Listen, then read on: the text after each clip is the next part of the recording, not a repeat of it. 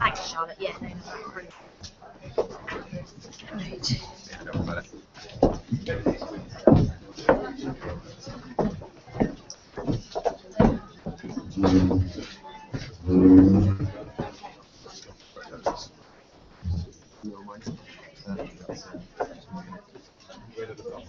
Well, I'll whatever works. I mean, well, that's to you. Yes. Yes.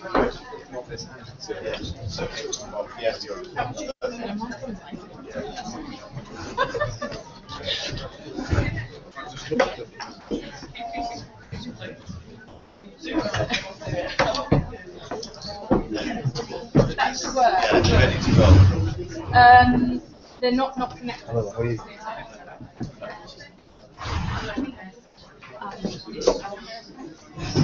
Yeah, just question.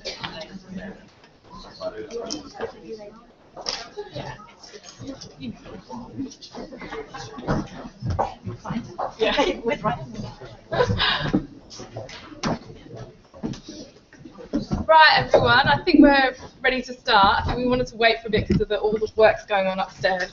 But thank you very, very much for coming to tonight's special discussion panel. I'm Liz Pellicano.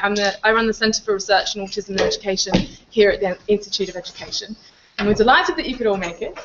Today's discussion is on making decisions shaping your lives, improving participation of autistic people and their families. So people should get a say in the decisions that affect their lives, at school, at home, in local communities. But some people often feel left out of those decisions.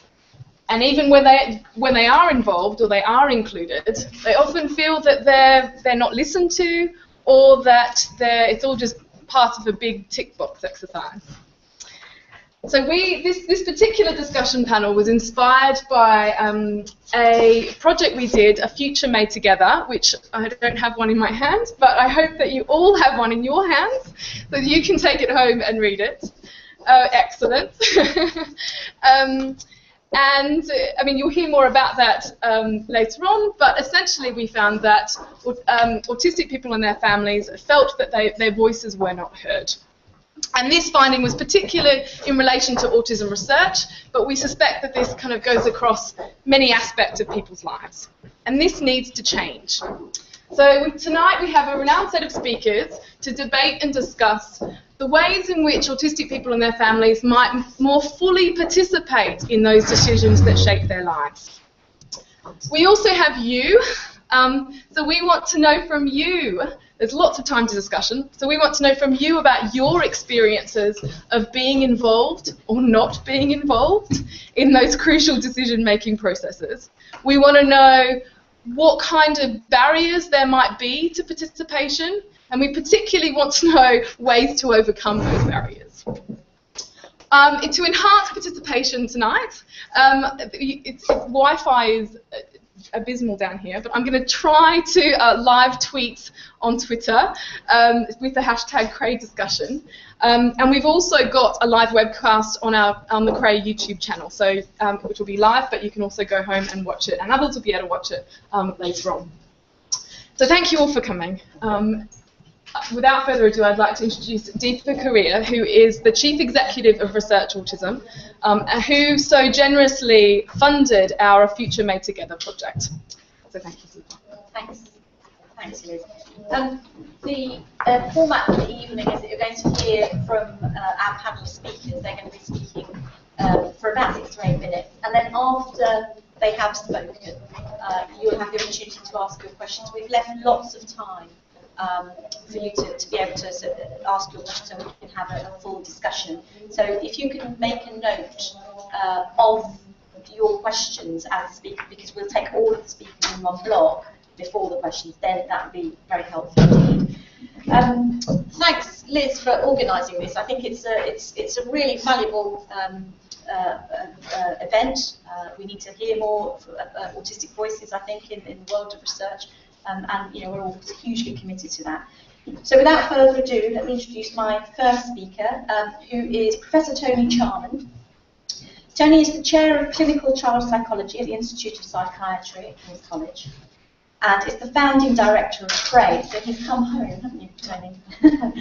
His main research interest is the investigation of social cognitive development in children with autism and the clinical application of this work via screening, diagnostic, epidemiological intervention, outcome and at-risk studies. He's also the co-author of the study that Liz talked about and which you all have a copy of, called A Future Made Together. And that's what he's going to talk to us about tonight. Do you need this? I do, and I think I need to just...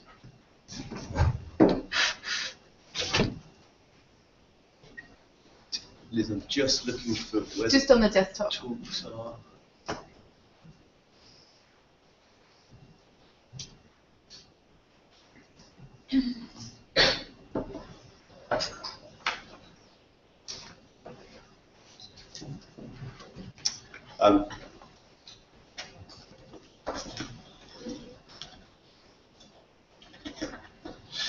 Thank you, Deepa.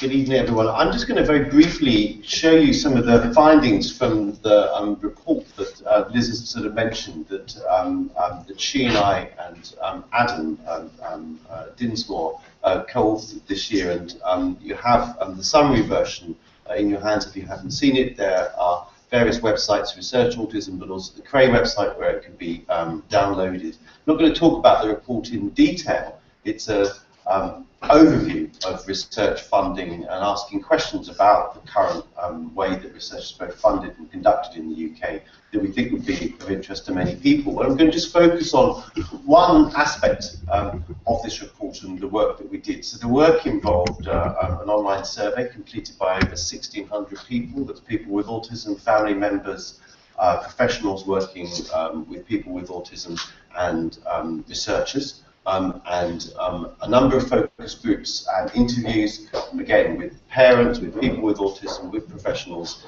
and with both junior and senior researchers. And as part of that, we asked people about their engagement and their experiences of engagement in research. So we were interested in these two questions: how engaged does the community feel in research, and how engaged do researchers feel that they are with the community? And we talked about 3 different levels of engagement, and they're up here on the slide. So one we've called dissemination. So that's researchers sending information out about what they're doing or what they've done or what they've found. 2 is dialogue, so different sort of forms in which one might discuss and communicate directly with community members, so researchers and the autism communities, we've chosen to call it, speaking to each other. And the 3rd is partnership, that involves joint working, with the autism community in terms of what questions are investigated, how they're investigated, how to understand what the findings are, and then disseminating those findings. So in terms of involvement, the majority of researchers said that they frequently or very frequently engaged in public dissemination and dialogue. So us researchers gave ourselves a pretty good rating in terms of how good we were and how often we entered into dissemination and dialogue. But when we looked at the responses from many hundreds of people with autism, family members and practitioners, make up about 1,500 people of 16,000 plus who responded to 1,600 plus who responded to the survey. Only a minority of people with autism, family members and practitioners shared that view. So they didn't feel that even what you might see as the sort of easier forms of sort of engagement in terms of researchers being very good at disseminating their findings, telling the community what they're involved in, and speaking to them about it at events such as this evening's. Researchers felt they did quite a good job, but that wasn't a view that was shared by the rest of the community. All the groups who responded agreed that active partnership was very rare. So no one thinks that much partnership working is going on within the autism field. And then these are just some quotes. People both online could write text, and obviously the focus groups were recorded and in an anonymized way we can report back what people said. And these are some of the perspectives from the researchers. So saying, the people making judgments about research and research funding have to be other scientists. So the way that funding is allocated and decisions about what gets researched and who gets funded to research should be made by scientists only. Then talking about partnership, giving examples such as members contributing feedback and being on steering groups was a way in which there was engagement with the autism community, but also some of the potential barriers. So these, one researcher saying it can often be difficult to work with people with autism as their viewpoints may be held very firmly, and a black and white thinking style can be a challenge. Sometimes the most vocal individuals have a completely different experience or agenda.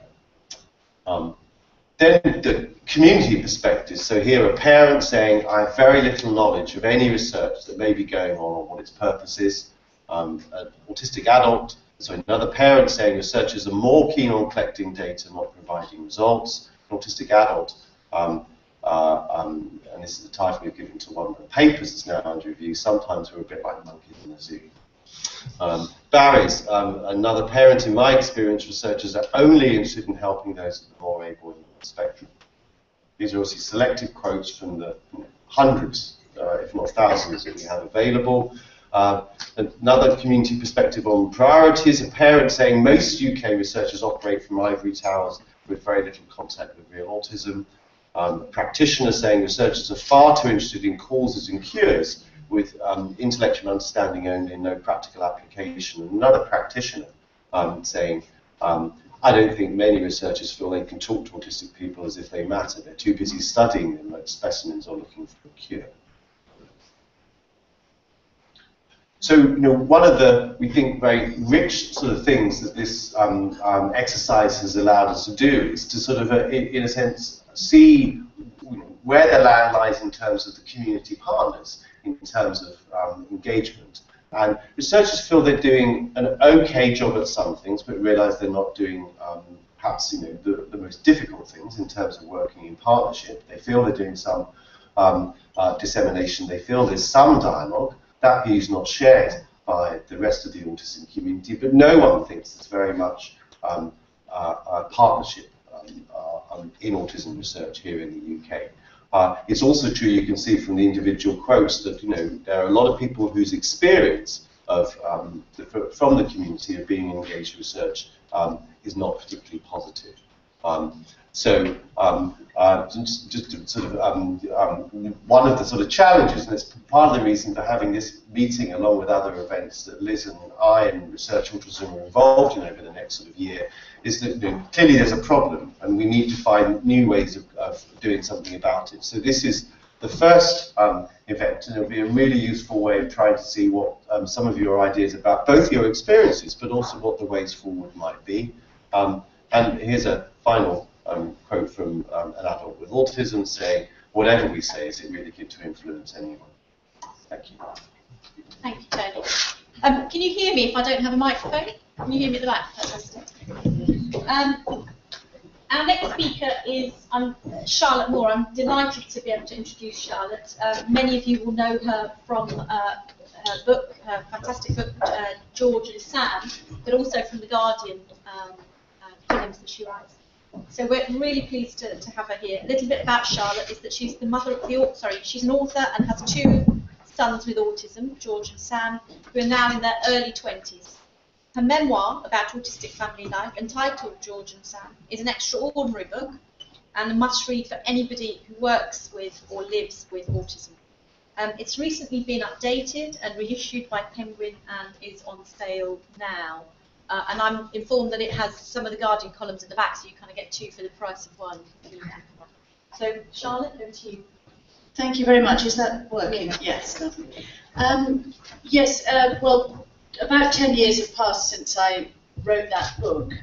My sons have turned from children into adults, and I think as a result, my attitude towards involving them with research or indeed any kind of decision-making process has changed, in that when they were children, I would cheerfully cart them off to this, that and the other, as indeed I did with my third non-autistic son, Jake, because when you have young children, you sort of feel, in a way, that you kind of own them and make all the decisions for them. But that situation has changed a lot now that George and Sam are both in their early 20s. Sam is has language but doesn't use it very much, so is effectively non-verbal.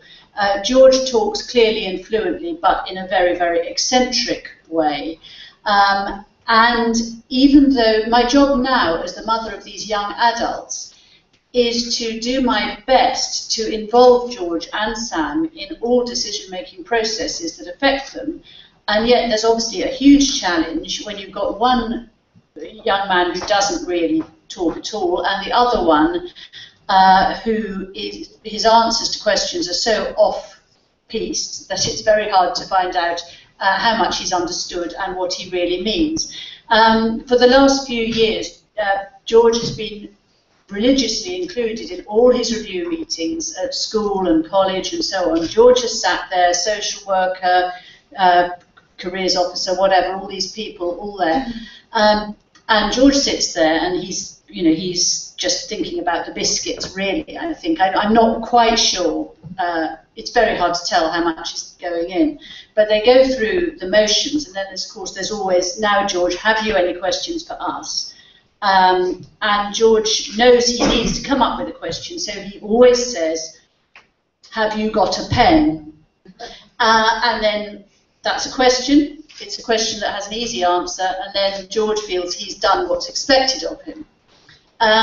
Similarly, when people have asked George what he wants to do as an adult, what he wants to do in the future, George always says, I want to be a zookeeper. I don't believe that George does want to be a zookeeper. I think he's plucked that phrase from a children's book about things you can do, jobs people do, you know, train driver, astronaut, zookeeper. And to him, it fits, you know, that this person who's asking him this question needs a response. George recognises the phrase, I want to be a, and he adds zookeeper. Heaven help us if George ever does get to in charge of large, dangerous, fierce animals. Wouldn't be good for us or for them. So I'm just saying that to highlight the difficulty of having an autistic person taking part in these decision-making processes. But of course that does not mean it shouldn't happen. And I and the boys' other carers, the other people who are involved in their lives, we have to be enablers for them. We are physically enablers in that we take them to places where they will enjoy themselves and lead healthy and fulfilled lives. We also have to be, as it were, kind of intellectual enablers, and we have to be interpreters, because we know them better than researchers or educationists or whatever. So we have to use our knowledge of them to try and bridge that really rather wide gulf. And I would say that one problem I think there is with research, if you want to understand my sons, you can only do so through long and close and patient observation carried out over a considerable period of time. Now, most research, at least what that I've been involved in, is kind of there's the child or the adult. They're brought into a place. It's an unfamiliar place. They're sat down. Some tasks are put before them, and then that's it. And to me, the value of that seems to me potentially quite limited. If a researcher was to study George and Sam in their, as it were, their natural environment, I think they would find some much more interesting material. I do remember taking part with them in one particular research project in Cambridge when they were meant to have their brains scanned. This involved lying down on a sort of flat thing and being fed into a tunnel. And the minute we arrived, I thought, oh, this is not going to happen. And sure enough, no amount of jelly beans and crisps and whatever could induce them to lie flat, be fed into this tunnel, thing over their head, and then even if they had got into the tunnel, they couldn't possibly have followed the sequence of instructions to press the relevant switches that they were meant to do. So it was a complete waste of our time. It was probably a waste of a lot of public money in taking them to this place.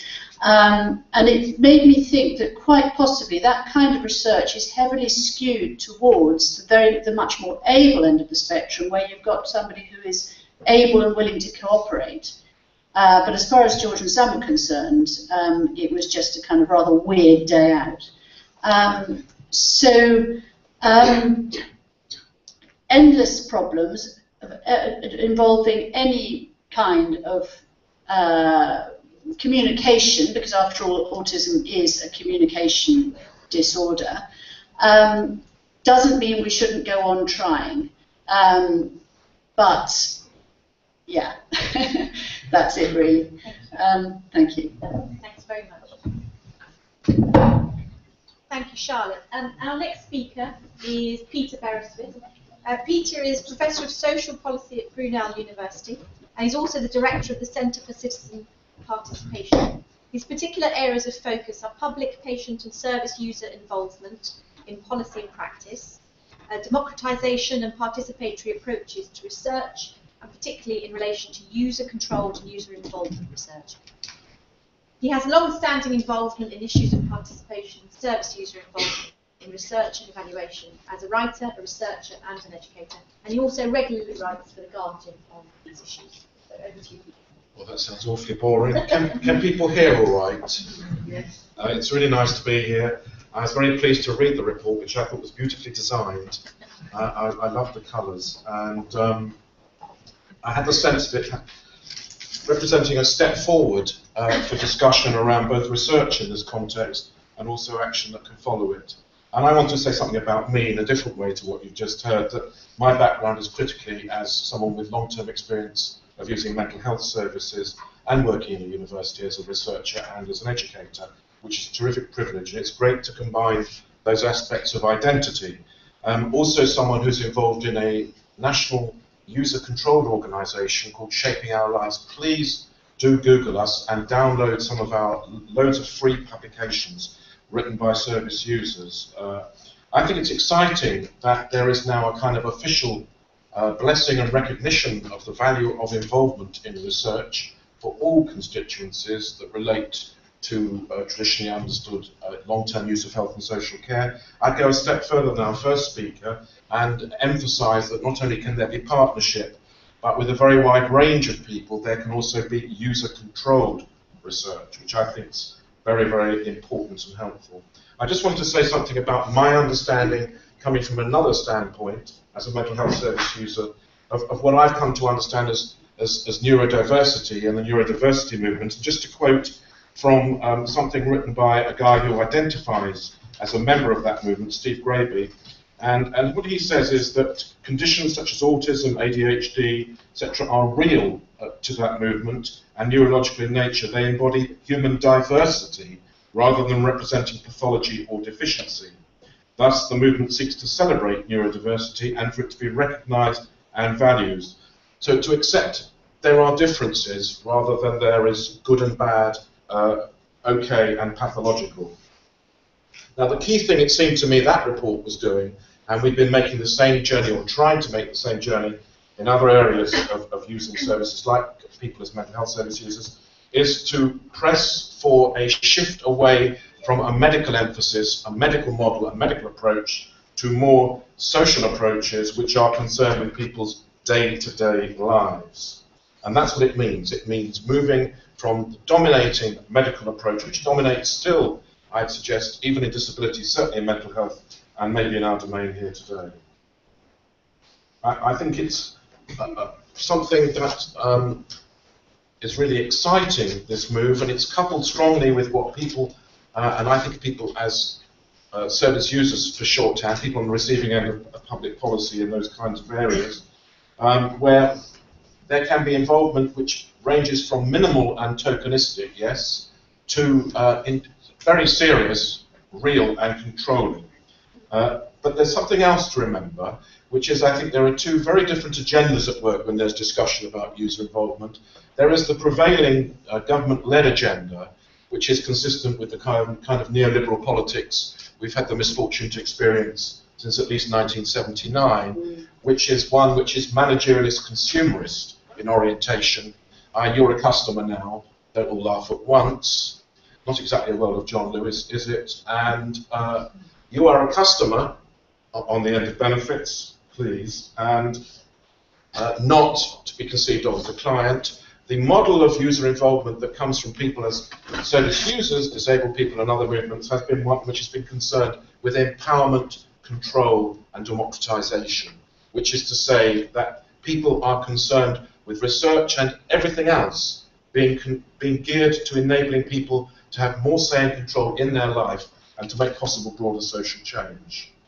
But it's key, and we've already touched on it, you just touched on it, it's key from the work that we've done in shaping our lives that any such involvement, which I would argue for it to be meaningful, will need to be the second kind of involvement, and we draw that distinction, is inclusive and recognises in its fullest expressions diversity in how it's done. And I would recommend people check out a series of outputs that we produced from a Department of Health funded project called Beyond the Usual Suspects. There's a whole load of those, all can be got free from our website, and some are electronic resources. Because if we don't involve the wide range of people, if we only engage those seen as more able or facing fewer barriers, then we will only ever have a partial picture, and we will just in another way be perpetuating exclusions.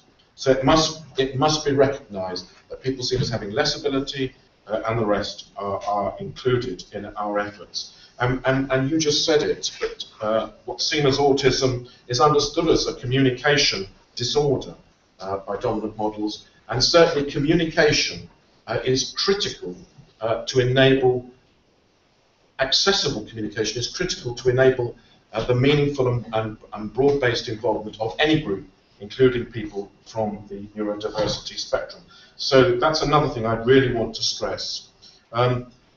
People can say that if you involve people, especially people with what are seen as less abilities, it will take longer, it will need more resources, it will be more complicated, and maybe it will need, and it should need, more innovative resources. But the brutal truth is, it will come up with better things, better research, more appropriately and helpfully focused research, better support, and better policy and practice. So I think there's a real answer there. Just a couple of last things I want to say.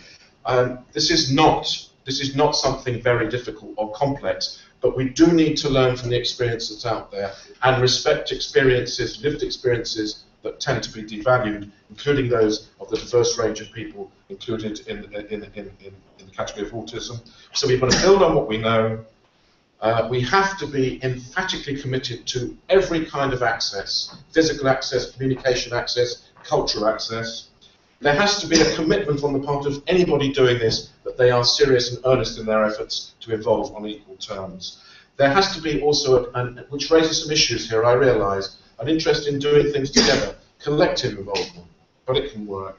And there has to be the building of alliances. And one of the things I'm pleased that we've been doing more recently in Shaping Our Lives is build alliances with the neurodiversity community. And then there's a big issue here, the last thing I want to say. I have to say, from where I sit, this is a personal, not a scientific view, but to talk about involvement with the government that we have and the politics we have is, if not taken very seriously and reconsidered, a little bit fatuous, because the involvement that most of us have is incredibly limited and increasingly being limited. We live in a time where democracy has been under serious attack, where we know that we have a government that's very opposite of representative, where we know that issues of equality and poverty have been accelerating in how bad they've been getting.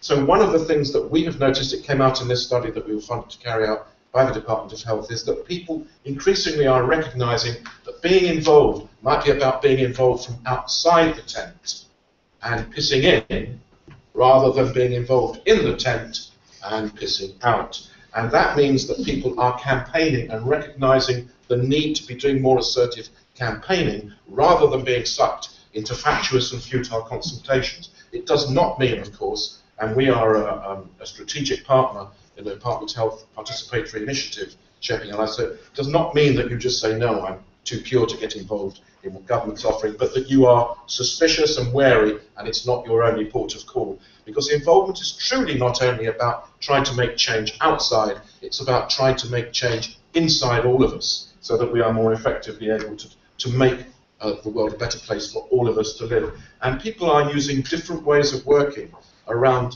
social networks and social media, which create some issues and problems in relation to any community, but also offer some new opportunities. Thanks.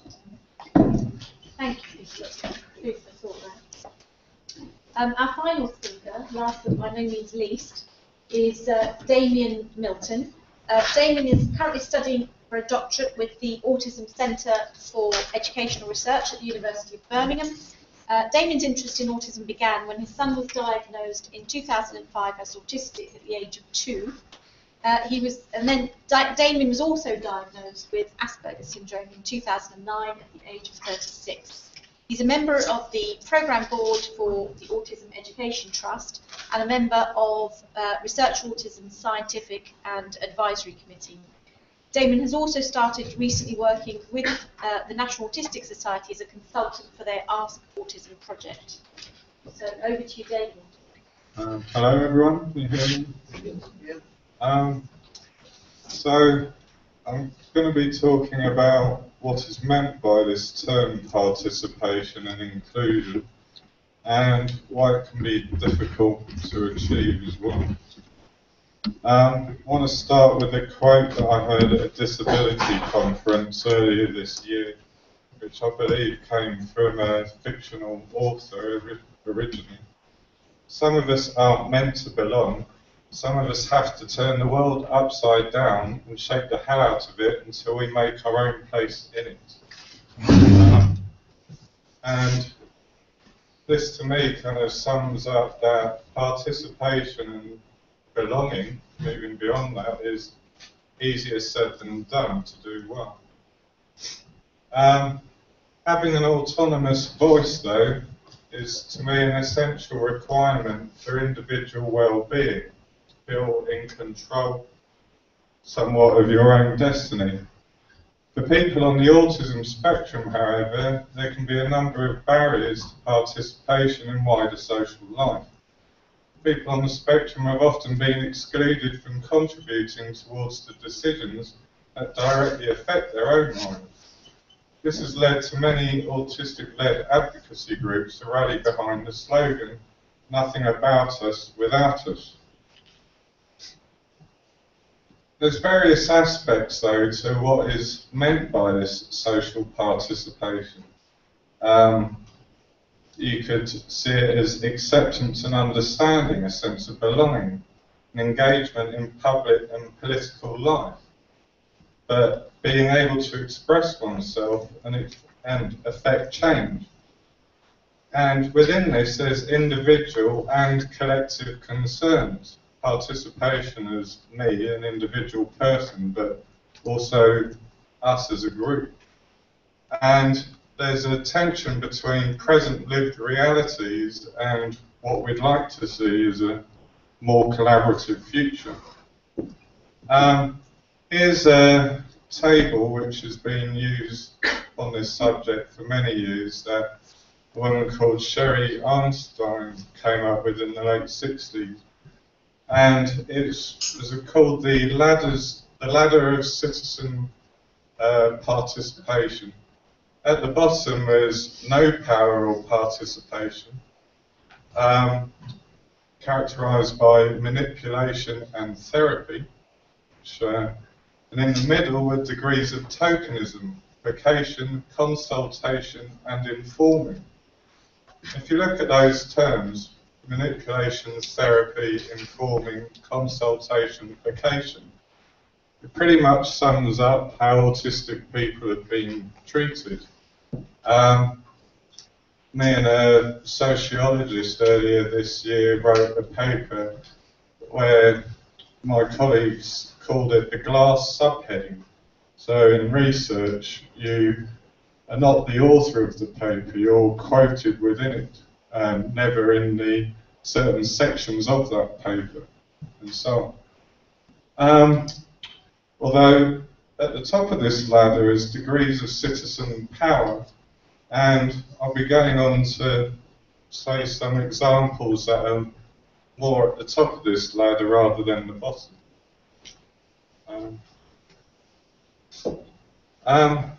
So how to build a future shaped together is an easiest thing to say than do. One of the barriers here is the power and status within academia itself, and what a colleague of mine, Larry Arnold, called the silo mentality. So you have psychology over here, neuroscience over there, autism, education here, critical disability studies, sociology. And all of these groups hardly ever talk to one another or get together and exchange ideas. This is something I'm trying to break down on a personal level myself. There's different expertise there and breakdowns in what can be called interactional expertise. So a scientist can often have next to zero understanding of sociology and vice versa at times. This is particularly marked between autistic and non-autistic people. And what I call the double empathy problem is autistic people struggle to empathise and understand non-autistic people, but the same can be said to some extent, at least in reverse. So, to what extent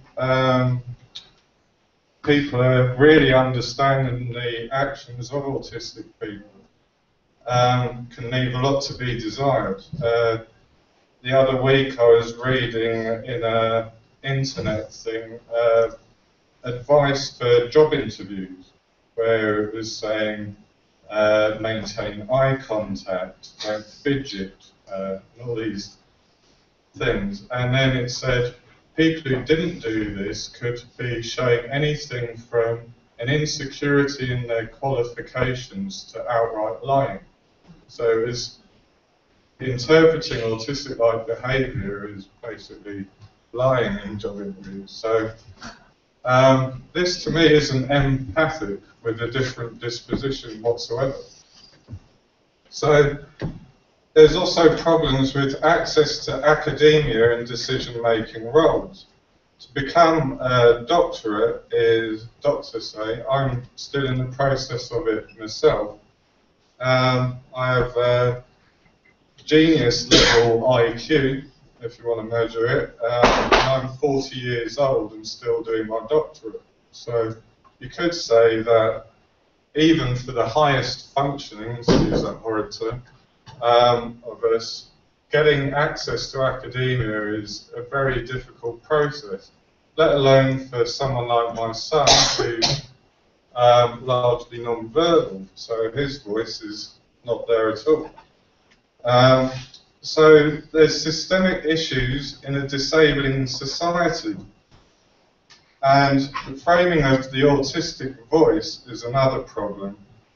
People in the autistic community have called it the self-narrating zoo exhibit, where you're put on show and your voice is framed for you from the outside, or you're the only autistic voice there, and you're only talking about your personal experience.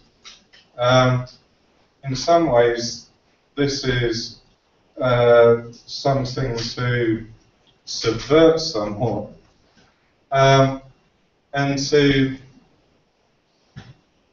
break down these barriers means building bridges between the various people and groups.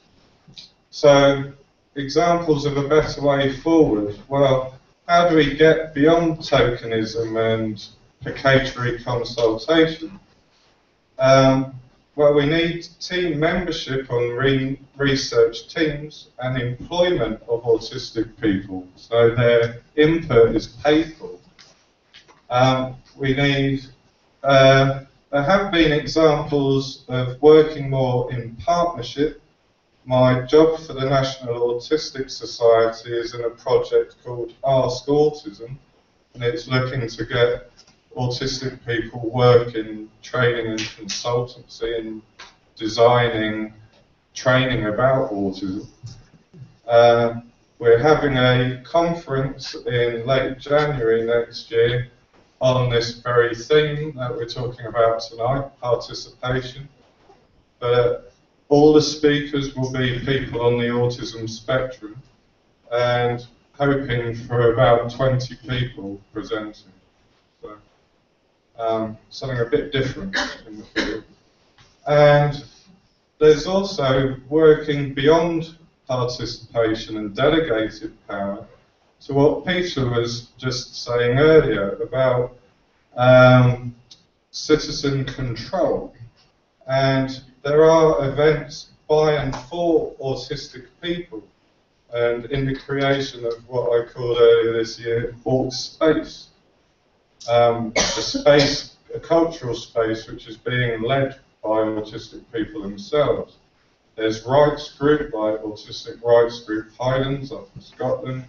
There's also Autscape, a conference every year which is run by and for autistic people. Now, you could say, well, this space is being run by verbal, high-functioning individuals. Well, this photograph is a picture of me and my son at Autscape this year. My son would be classified as severely classically autistic. He had a rather happy time in a space which was designed more to meet his needs, which I think this photograph shows with the expression on his face. So, and there's some references, and I can send that out to people if you want. Thank you. Thank you.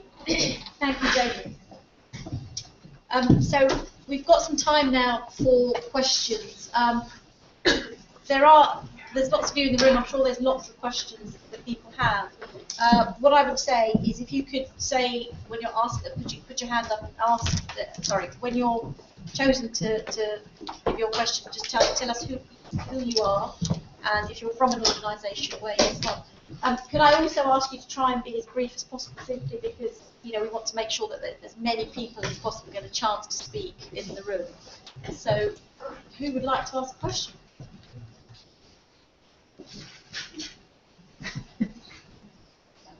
I'll be brave then.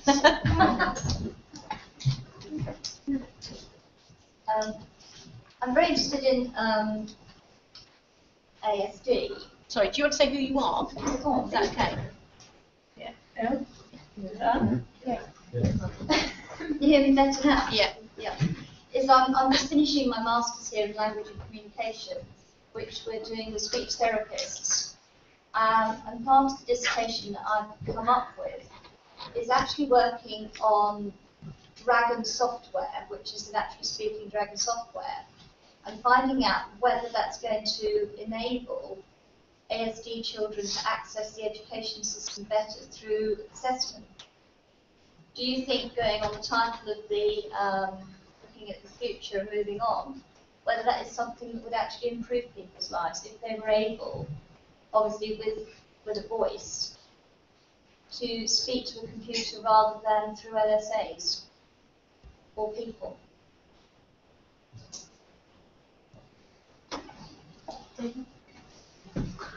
Some silence.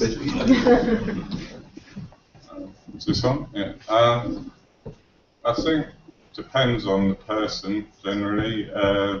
Dragon software is a bit complex to use, so people may need support. I've used it myself.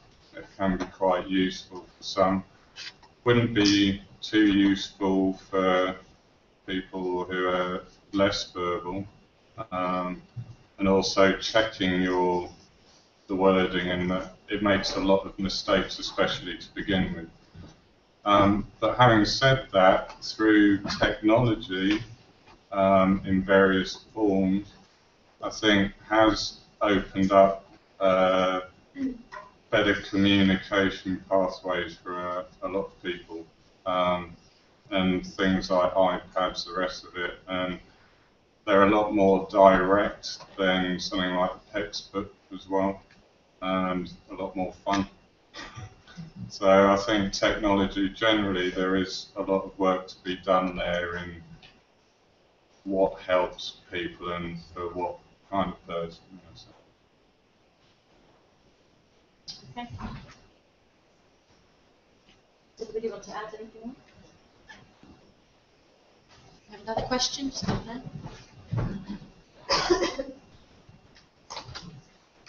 I'm aware that several young people that I've worked with on the autism spectrum find it very hard, even if they're quite highly qualified, to get any kind of job. And I just wondered what your opinion is on what's. I know there's prospects that Autistic Society have kind of like all kinds of training and mock interviews and things, but I still think the kind of environment is hostile and maybe becoming more hostile. I just wonder what you think about how easy or hard it is for young people on the autism spectrum to find paid employment, or and for them to be respected within that and not expected to conform completely to the rules and conventions of a workplace. I'll start on that one. It's an absolute nightmare, to be honest. Especially when I was undiagnosed as a young adult, my job prospects were virtually nil. Not because I didn't have intelligence or ability to work. I was turned down to a job at McDonald's in my 20s. It was I had to work in factories as a temp worker to get work, and which isn't exactly the most autistic-friendly kind of work to do either.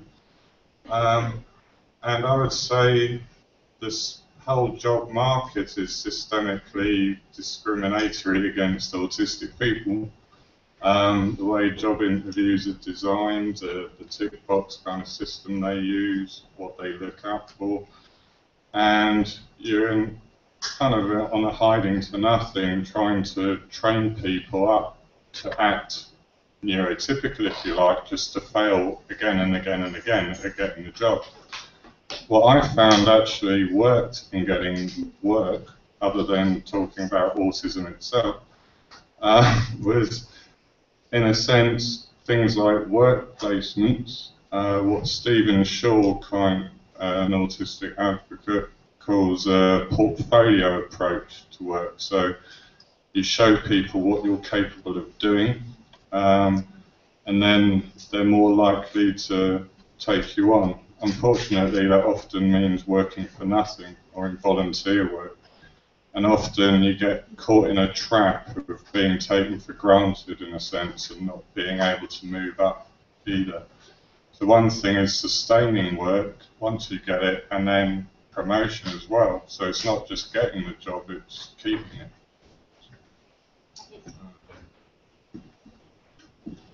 Well, just 2 points I'd like to make. It is significant that we live in a society where work is conceptualized by those who have power not as a right, but as an obligation. They obviously have a mindset, perhaps they know more about how they think than they know about how we think, but most people are desperately trying to get out of doing anything. And so if you don't force them into work, they will not want to work. But of course, the last 20 to 30 years have really been a time of thinking much more about the equal rights of different groups to be in employment. And what's shocking really, despite how much we know about what can support people to be in mainstream employment, is how untypical that is of people's experience. We do know a lot about how you can make it possible for many groups of people to work to the best of their ability, which may not be a full-time job, but it certainly can be a contribution, which is of value to them and to the rest of society. And I think if we're to challenge this increasingly arid conceptualization of employment, I mean, it's arid for those who have to do it. Clearly, it's not arid for those who get them as very cheap units of labour. And we know that's how the economy has been working in recent years.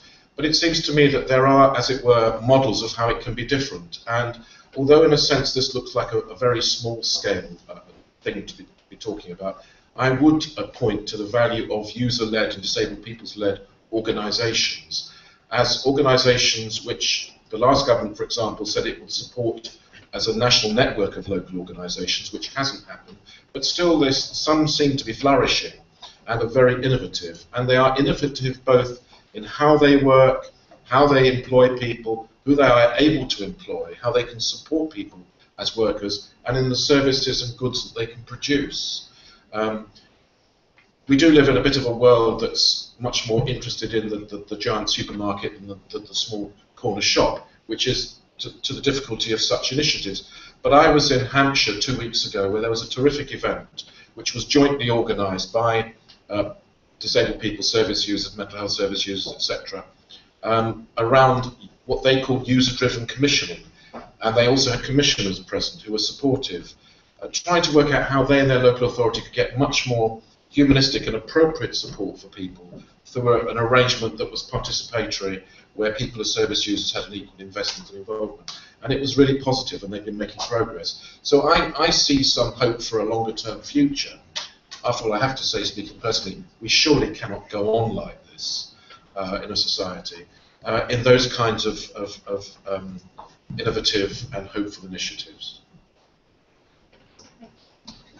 Well, so let me just sort of add one point to that, and again, this is a sort of personal sort of view. But I think people have been very aware for the past decade or more in the autism field, and for much longer in the neurodiversity, disability, mental health fields about these challenges. But I think sort of part of the solution actually has to be political, because what it requires is things that are going to be there in the long term to be supportive over the coming sort of decades. That is in part going to be things that can be initiated by movements from the community themselves, but it is going to require joint working with commissioners, employers, and local and national politicians. So I sort of think one of the things is that it's a really important issue that we know is a huge sort of challenge. Whatever progress is made in the short to medium term, it's not going to go away as a huge sort of issue. People need to make decisions about the different ways in which you need to work, in order to make that change. And I would personally say that some of that has to be political, and others can be things that can be done now, in the here and now, in the immediate community. Because it's going to be a challenge that's facing people across their lifetimes. Thank you. Any other questions, or any comments that anybody'd like to make about what they've heard this evening?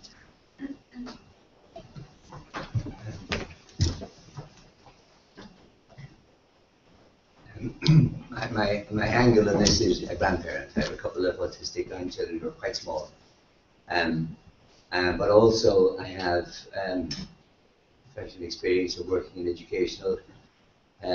Here in this Institute of Education and Educational Research, and I'm aware, this is probably old hat to all you guys up there, but I'm aware of the transitions that have occurred in educational research, from researchers working on teachers to researchers working with teachers to researchers, God help us, working with teachers and students. And sort of thinking of the parallels, thinking it's well that Crae is in this institute because it has that analogy to go with. But the particular stage our family is at, so to speak, is with small children, and therefore I'm wondering to what extent, probably there's a lot of this happening out there, to what extent parents are being used, explored, invited to join in. I mean, particularly if you have less formal concepts of research on the go, like biographical research and action research and so on. I would have thought they are, or could be, and probably are, for all I know, a real treasure, as it were, in terms of research. I mean, we know books like the one you've written and other people have written are of great value to parents, but to what extent could that be better organized or better communicated, or are there parent networks to which it could be communicated? Are there publications in which parents would as often as not be the authors but also the readers? Is this relevant? That's the question. Well, you know, I think it's certainly relevant. I do a lot of work with very young children and have done for throughout my career, but also we do studies with adults sort of now as well, because some of the young people who are adults in the studies we first saw when they were toddlers in our studies more than 20 years ago.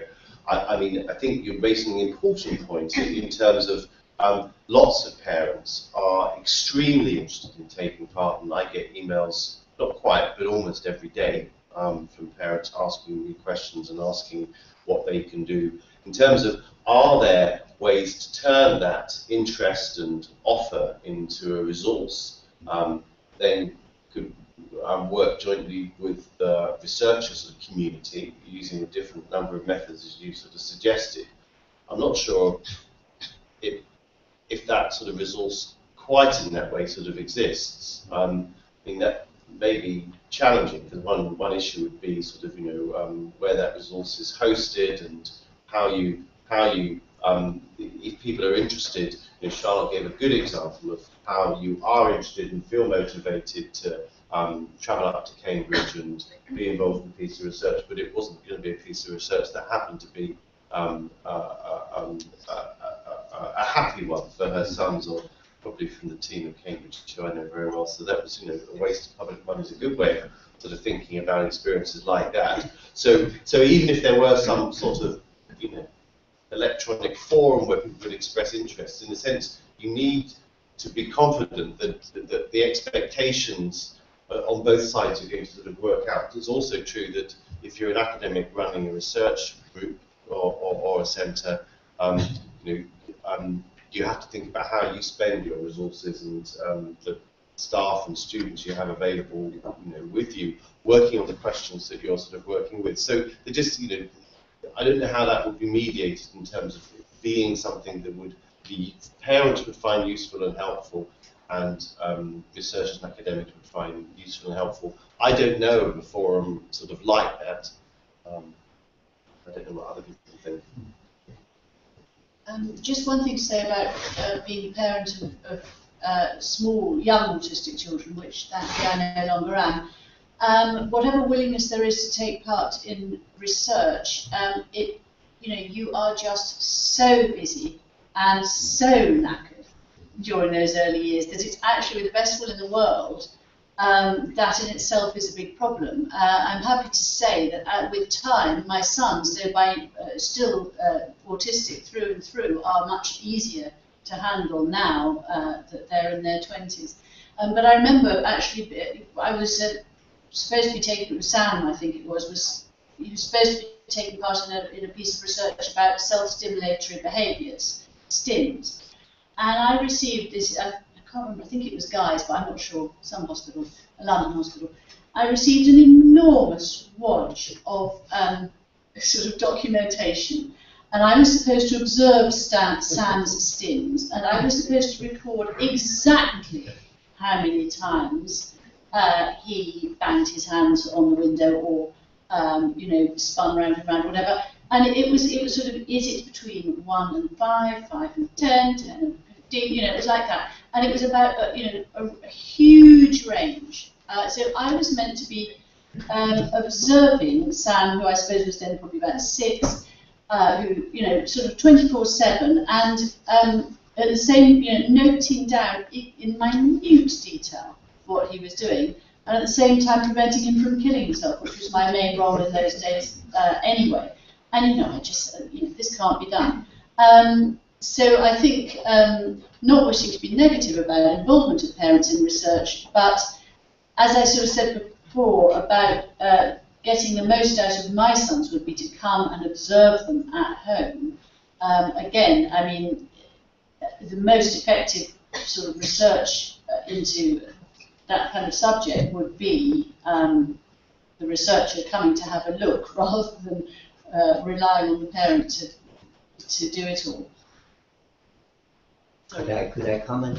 Yeah. I comment first, and I mean, in a way, you're still thinking of the parent, so to speak, as the subject of research rather than as a co-researcher when you respond like that. Yes, and I understand why you would respond to that, because you're talking about research that starts off in a psychology lab or a sociology lab, so to speak, But in education generally, we have had for, what, 40 years, the idea of the teacher as researcher. So how about the parent as researcher? And then what sort of network and support would be needed to get that going? So basically you would be more drawing on parents' experience in the way that it was convenient for them to express it. Yeah, I mean, I believe that the online communication between Yes. parents is enormously important. I mean, I'm not really involved in that myself, but I believe that there's a huge amount of the internet is a wonderful resource in that way. Is there one more comment from Damien, and then they're opening out some questions? Yeah, I think what Charlotte was just saying, there's some examples of some pretty poorly designed research by the sounds of it. One thing which could be done is groups of people who advise on the design and dissemination of research, things like that, what the plans are, what we're moving towards, and some way of feeding into that on a regular basis, what our priorities are, what we should be spending this money on, and review teams like if, say, me and Charlotte read a research proposal like that, we'd just laugh at it straight away. So how it ever got passed through, I'm not quite sure, but things like that. So money isn't being wasted and it's being targeted better. There's got to be some room perhaps of a advisory council with consultations, that kind of thing, just to get a bit of review and critical review and feedback going on with families and people on the spectrum. Thank you. I have a question over here. Yeah. This is my name's Karen. I am part of a new organisation that's run by and for autistic people, Angel, and part of what we do is training about autism, insider training. And one of the groups that I'm trying to get interested is therapists, who Damien had on his little chart there as low down, psychotherapists, because a lot of people with autism end up with problems and go and see therapists who don't recognise autism, and also psychologists and psychiatrists. And I suppose my question is, if we have all this research about the nature of autism, if it's not disseminated to people who can use it to help people with autism, it's not terribly useful. And how do we do that? How do we sort of design a flow that goes from the whole design of the actual experiment, which, as Charlotte was saying, is often ridiculous, to something that, even if it's not ridiculous and it is good, is actually then used.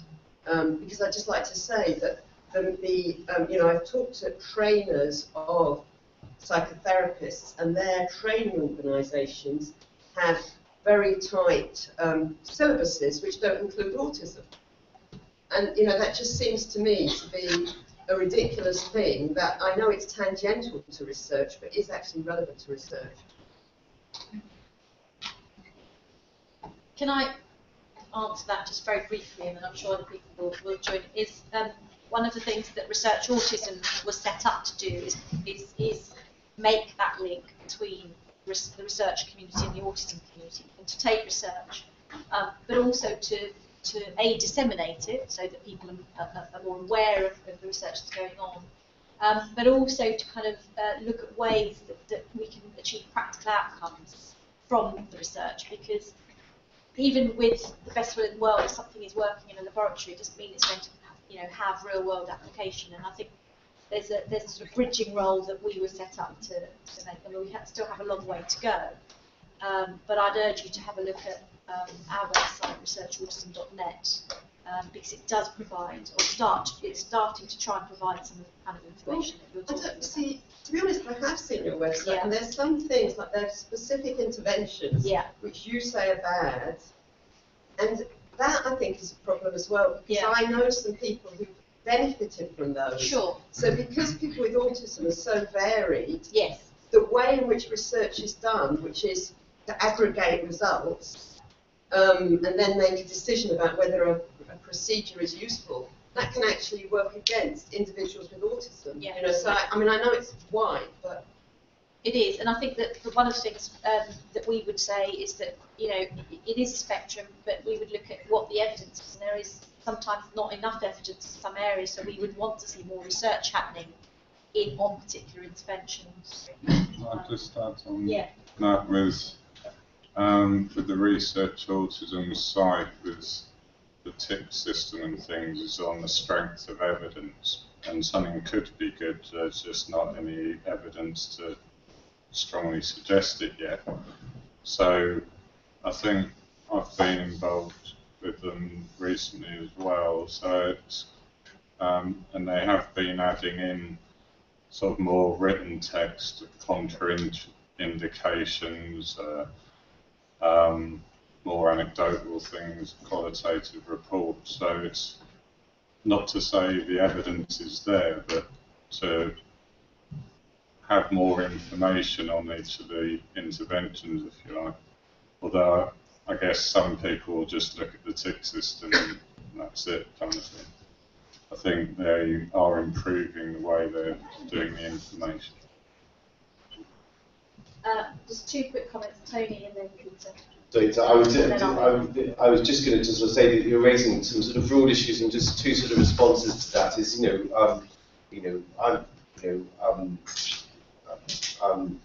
are lots of things that we don't properly understand about sort of autism, but there's an awful lot that we do understand quite well. And I think it's, when you hear someone commenting that dissemination down to groups of professionals, such as psychotherapists or psychologists, is not, is not done well, then that's, that is sort of disappointing, because we need to take advantage of the things that the knowledge that we do, the knowledge and understanding that we do have. And I can say is that there are things. So in the suite of 3 nice guidelines that have come out in the past two years, there are some very clear, rather general paragraphs talking about the fact that professionals working with individuals with autism should have knowledge and training, and you just need to use those sorts of things to make sure the services and professional groups live up to those. So I just moved back to the Institute of Psychiatry after 25 years, and they run a clinical psychology training program. And they thought, oh, Tony Charman's right here, he can teach on autism. Clinical psychologists get half a day in their trainings, but obviously they may work in a service where they see individuals with autism. But in terms of the syllabus and the curriculum, it's half a day set aside in a 3-year training block. I just wanted very briefly to say that we shouldn't underestimate, while not being off-put by it, the scale of the challenge. It's what's come from this report. What the report is talking about is the need for a sea change in research agendas, and it's talking about moving from the dominance of the medical to the more social approaches, which people on the receiving end invariably highlight as being helpful, whether they are family members, people supportive, or people with direct experience, which are needed. But we must remind ourselves that there are very powerful alliances operating here.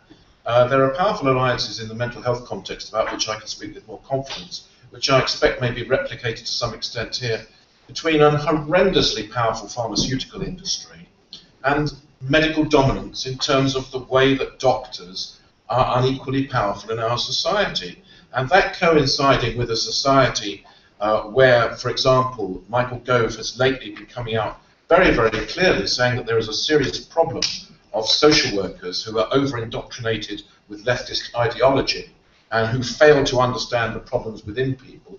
Well, politicians and policy like that doesn't really want to hear social approaches. And I think we really must, to deal with the difficulties that have just been identified, we must be concerted in the way we try to build alliances.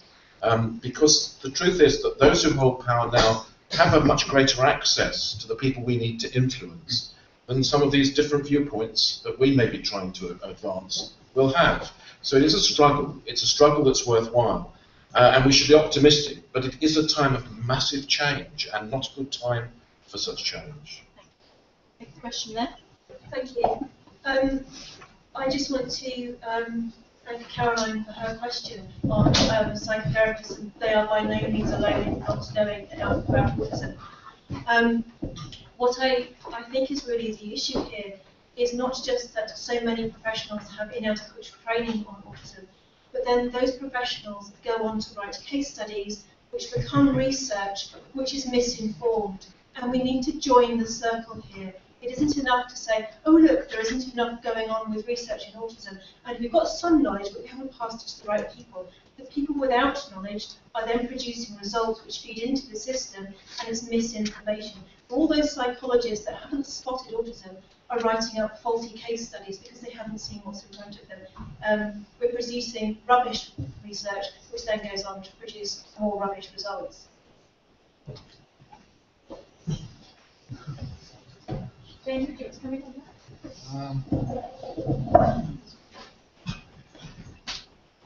that? In some ways, fair comment. Largely agree with. I think quality in research is very variable, and there's a lot of antagonisms as well, and what I would say philosophical or ideological differences throughout academia, which is kind of hidden from public view most of the time, or it's not explained. What Peter was saying about this kind of medical model dominance is very much there in the autism field. And building bridges rather than attacking one another within the field is important. What I was saying earlier about a language where a sociologist, a scientist, a parent, a person on the spectrum can all understand one another is a kind of mission impossible, but it's what we ought to be aiming for. This question there. Thank you. My name is Linda Redford, and first of all I'd like to say I think this is terrific, but you've set down 3 recommendations which are actually 3 enormous challenges to the research community and those who fund the research community. For example, as has just been said, the shift away from medically focused research to looking more into interventions and other matters that are of more interest for those within the autism community. So my question is quite simple but very difficult. What is the research community going to do to try and make these 3 recommendations a reality? So I do just respond directly to Linda's critique. So I think the audience for the report's conclusions about the challenges and the need to find ways ahead is primarily not actually. I think it's more than just the academic community. I think a lot of the report is also directed towards those who hold the power, and those who control the money, and those who run the system, which is very medically dominated, as everyone has, on the panel has agreed, to use in the way in which they try and lobby and influence the powers that be. And I think there are some good examples of this, as Peter will know much better than I will, in terms of other areas of mental health and disability. I think it's just sort of that those arguments need to be put towards those who have the influence and ultimately the power. So I think academics and researchers need to be part of that, but I think they won't be doing it alone. I think that hopefully it will be done in partnership as a community. And quite what that means in terms of activities and quite what the targets are, and quite how you judge whether you're performing well against those over the short to medium term, it wouldn't be my place to say. I think you're right to highlight it's not just researchers we need to be looking at, it's people who fund research it's people who buy research, and it is also researchers. And we can't necessarily expect a lot of understanding from government at some levels. I mean, don't forget, government has said, and Sally Davis, when I was sitting on the, whatever it was called, advisory group for National Institute of Health Research, which she would come on having a lead role, she was supporting user involvement in research in a determined and enthusiastic way. There are levers, there are allies. We must remember that. It may not feel very real sometimes, and it can feel not very real at all, because I remember under Gordon Brown, who did keep the money going for research, that the kinds of things that we were hearing about at a high level were, we mustn't frighten the horses. If we're naughty to these big pharmaceuticals, they'll all go away and set up shop in other countries. Well, they didn't at that time, but it was interesting to read very recently that pharmaceuticals are now funding less research in the UK, and that's even though we've absolutely done everything as a government that they've asked us to do in freeing them up. So, you know, there are real problems and tensions here. I would say that the research community is not one community. There are a number of communities, and there is this division between those people who believe the fantasy of men in white coats doing scientific research. We're still stuck with some elements of Victorian folklore here. Endlessly futile stuff, Me Too stuff in the pharmaceutical trade with, and I guess the same happens for mental health problems, but the same happens in the context today.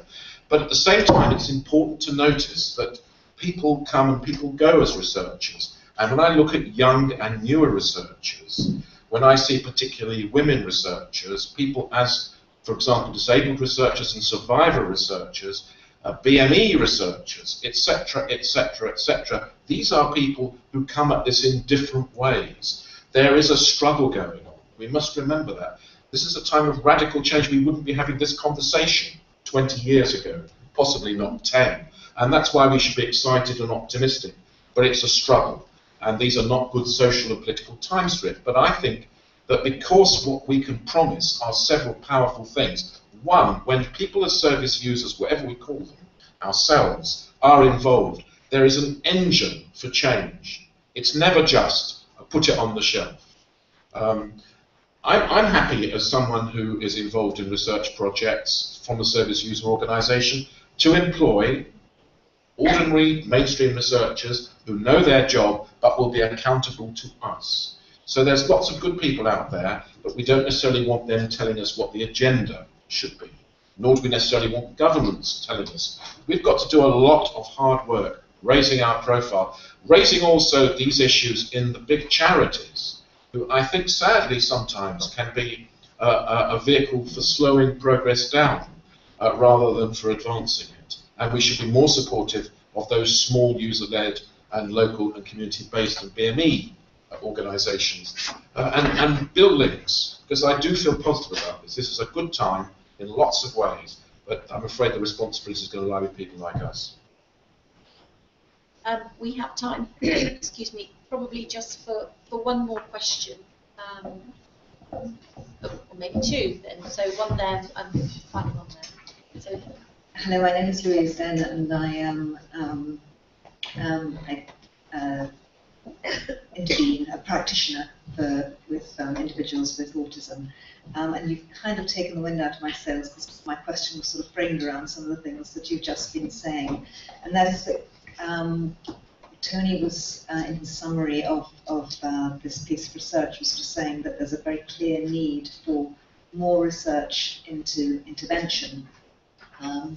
And for me as a practitioner, intervention is all around helping people develop people's individuals' capacity to participate.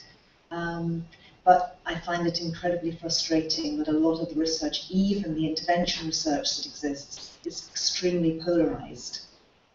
So the kind of the divide we've been talking about in terms of the medical model versus educational model and so on actually exists also in terms of intervention research and what constitutes evidence and what constitutes best practice. And so that my question is the time does the panel feel that the time is right for those of us who are involved in intervention research to come together and instead of having that polarisation of debate, to find common ground and to start to build on that so that we can actually take things forward to improve. I mean, my only response to that would be that's fantastic for someone to put forward such a generous offer of how to start an initiative at the event this evening. And I wasn't expecting people to put their hand up and volunteer, but I think those initiatives like that sound extremely sensible. I agree. I've also been involved in intervention research of a particular type in autism, but coming from a particular set of sort of models and practices, research practices and intervention practices. There's more than one kid on the block. I do think that sort of dialogue between and amongst, for instance, people involved in running services and delivering intervention and those who are in receipt of that intervention, is hopefully going to be a good thing. So we do need initiatives like the one you're suggesting. Well, I would happily talk to you about this afterwards and take it and how to take it forward. Thank you. So a quick response to that.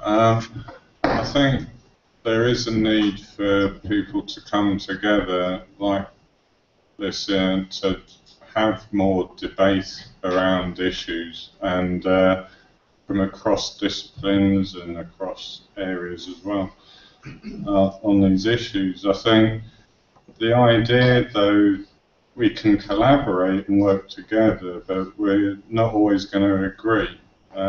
As you'll know. And I think that's not a bad thing though in itself. Collaboration doesn't necessarily mean consensus or agreement, but the sharing of ideas and debating, well, it should improve everyone in a sense. Thank you. We have a final question for the evening here.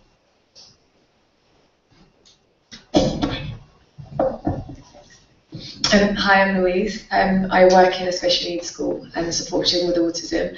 There's something that was mentioned earlier which I really identified with, and that's about children with, or young people with very complex needs, so non-verbal, often very challenging behaviour, and how they're very much sort of underrepresented in research.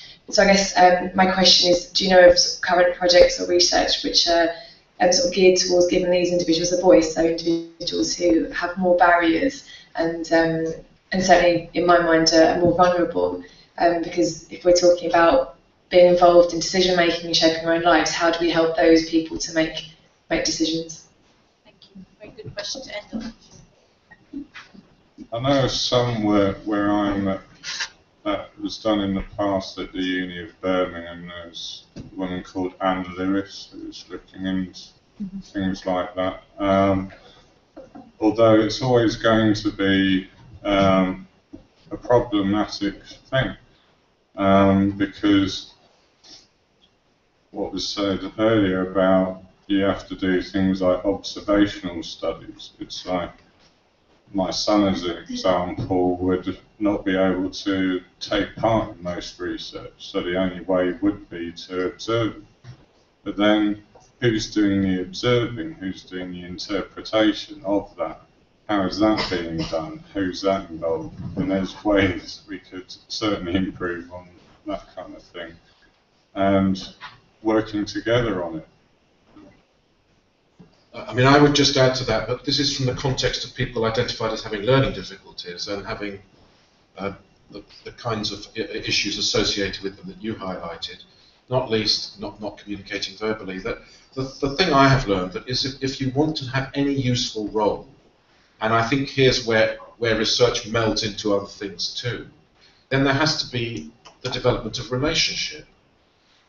You know, I had this conversation with a friend of mine many years ago, and asking her how best we could find out what such people felt about changes in the services they were receiving. And she said, you will have to form a relationship with them to be able to find out. I've always stuck with the simple adage that everybody can have some contribution to make to express their view about what they want for themselves.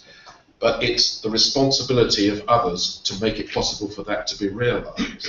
Not that there are some who can't. That's always been the adage. So I think you have to have a relationship, and then that means that you have to be even more brave in challenging all the old assumptions of research, which don't stand up well, but which still have a kind of maybe it's a male neatness about them that means that people sort of love them. It takes us back to the Victorian white coats, which is that they should be without bias, distanced, neutral, and objective. There ain't no such thing between human beings, and any research that purports to be so is not really getting it quite right. There are porkies about. So I think we have to admit that this is relational, and that we will have to find out with those people and the people who know them well how we can get as much as is possible for them to be part of some partnership, some sort of partnership. Thank you. Charlotte. Well, just it's not really an answer to your question, but just sort of to sum up. I actually did my teacher training qualification here at the Institute of Education in 1981, and it just suddenly struck me that when I did that, autism wasn't mentioned at all. And I would just like to say on a sort of positive note how incredibly good it is that these kinds of discussions now take place. And we're not perfect. There's an awful lot of work to do. But the whole concept of giving autistic people a voice in what happens to them, I don't think that concept existed in 1981. Thank you. That's a very good way of ending the evening. Thank you all for your participation and contributions. Can I ask you to join me in thanking the panel?